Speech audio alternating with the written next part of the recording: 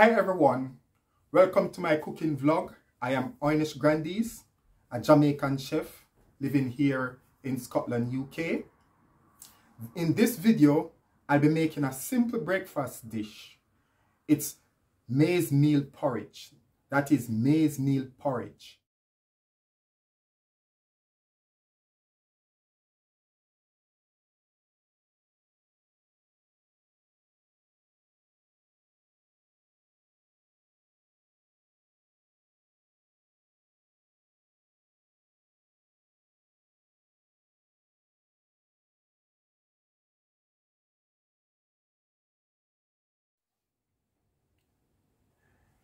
To make this porridge, or maize meal porridge, we'll be needing 9 ingredients. That is 9 ingredients. We've got our white maize meal, caster sugar, salt, nutmeg, cinnamon, and vanilla. We also have whole milk. That's the whole milk, and for those who are in the UK, it's the blue top milk. We've got coconut milk. Optional, coconut cream could be used also, but in this case we're using coconut milk, and boiled water.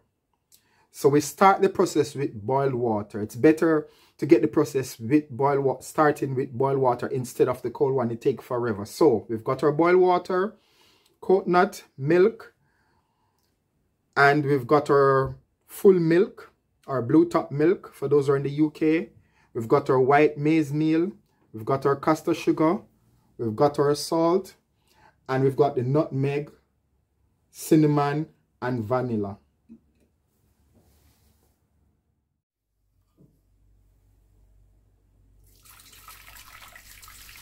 To the pot, add the boiling water, then the salt, and then the coconut milk.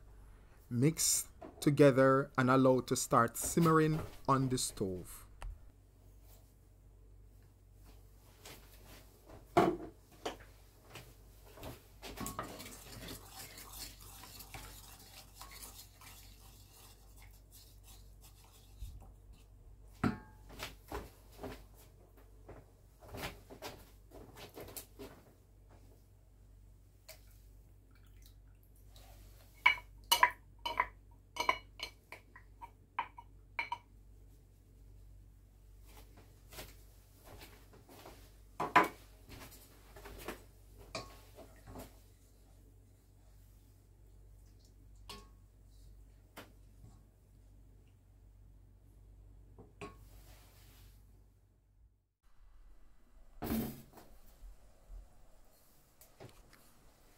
In a large bowl, add the maize meal.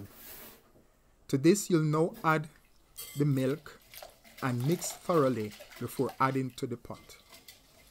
This also is to ensure that if there's any maize meal with lumps in it, it will dissolve, which is unlikely, but it's good practice to always mix separate in a bowl before adding to the pot.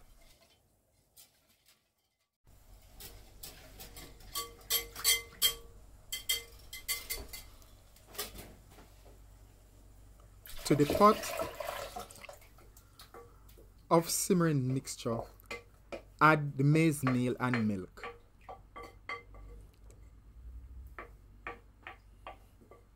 Stir gently and do so intermittently because you don't want it to stick to the bottom. There's a chance that if you don't stir it every so often, the maize meal will fall to the bottom and start to burn. Maybe this is an ideal time to turn the cooker down to probably medium heat. If it's a gas cooker, the same, or lower. But you give it a stir, let it rest a little, then you stir again.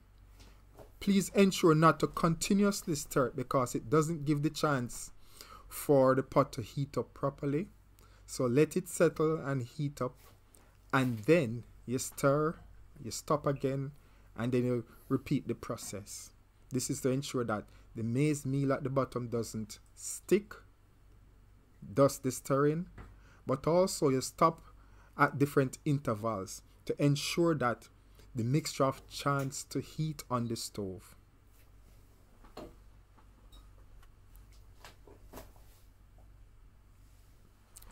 Please note that when working with maize meal, and in some parts of the world it's known as cornmeal. Definitely in Jamaica it's called cornmeal. In parts of Africa it's called maize meal. And in Jamaica they'll be using the yellow maize. Chances are you get that also in Central America, for example Mexico. Probably in the United States where they use it to make cornbread. It would be the yellow maize instead of the white one. But it's the same principle that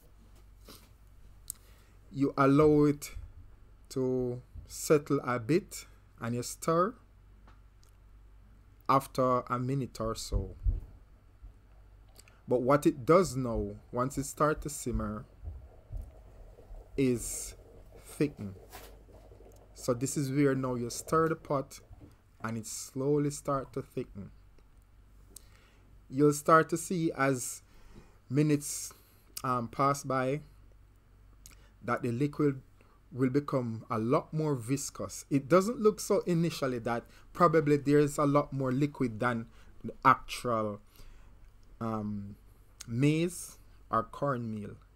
But this is probably one property of maize that probably because it's starchy. I think most starchy products, once you start to add water to it and mix in something in hot liquid or so forth, it will start to thicken. And this you'll start to see with the maize meal. It looks very watery initially, but as it have the chance to settle on the stove for at least 45 seconds or a minute or two, and then you stir it, it starts to thicken. That's where the magic starts to happen. And then the cooking magic, you know, starts to shine through. As you can see now, it's thickening nicely. And chances are you'll have to add some liquid to it. It's always good practice when you're adding the liquid to make the mixture in the first place, not to use all of it. It's the same thing with the water. When you put the water in the pot, leave at least a quarter of the water back. Because now with the quarter of the water that's left over from the beginning, you can now use it to rinse out the bowl that had the milk and maize meal and then to the pot. Because what happens now, once it thickens, you'll need liquid. And that's why it's good to use 3/4 of the water at the initial stage and leave some of the boiling water till later to add to the pot when the maize thickens, which it's now thickened considerably. But because now we've added liquid, it had the chance to smooth out a bit. And after this, you'll now allow it to simmer for probably 8 to 10 minutes.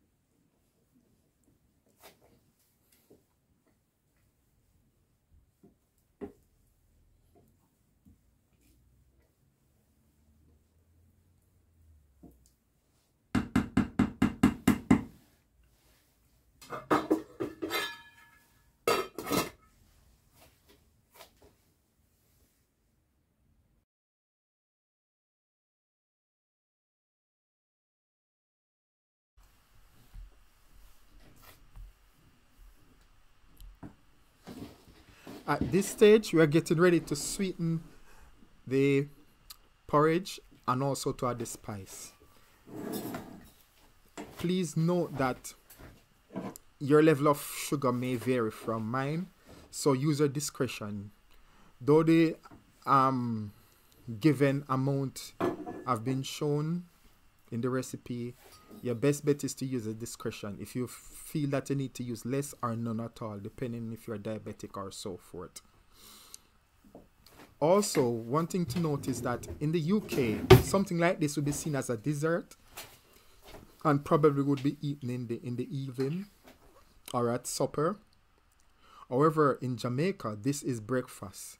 We tend to have something like this for breakfast, and normally we also add vanilla to it. Vanilla, nutmeg, and cinnamon. So what we have as breakfast here in the UK would be dessert. Also in Scotland and in England and Wales, breakfast porridge would be normally oats, which is still something we have in Jamaica, but we have banana porridge, maize meal porridge, plantain porridge, a variety of stuff. The idea is to start the day heavy and finish light in terms of meal. Also to note that in terms of spices, we are blessed with many spices in the Caribbean, so we can be a bit more generous in terms of using it in our food. As you can see in the porridge, it seems as if there's a lot, but to us it's not a lot. That's reasonable amount. Here in the UK, they probably have an hint of the spice instead of so much. But as I said, you just have to use a discretion. I'm from a place where spices are quite normal for us to use in abundance. And to us, this would be a normal amount. But if you believe that this would be too much for you, you can use less. That's basically it. So you make sure you mix through everything thoroughly. In terms of the sugar, use your own discretion with respect to the given recipe if you want to use less or none at all. In terms of spice, you can use less if you want. But definitely vanilla is added. And we have this as breakfast in Jamaica. Here too, I do.